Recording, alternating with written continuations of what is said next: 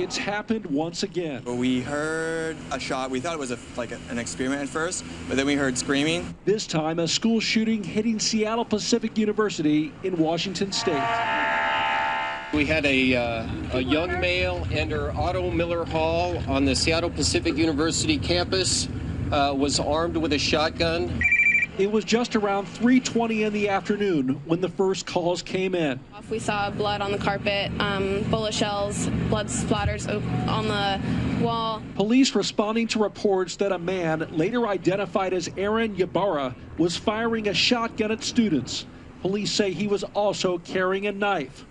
One of the professors inside the campus's science building, the site of the shooting, witnessing it all. I heard a shot bang out, looked outside, and I saw a man lying face down on the ground with another man holding a shotgun over him. The shooter injuring 4 and killing 1 before police detained him. One of the victims, a 19-year-old male, died shortly after arriving at the hospital. The one female shot now recovering from a 5-hour surgery in intensive care. Ian Bishop was at the scene.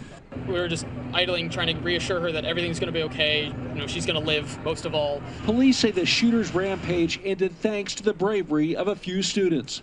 The first who stepped in, senior engineering student John Meese, a volunteer at the security desk.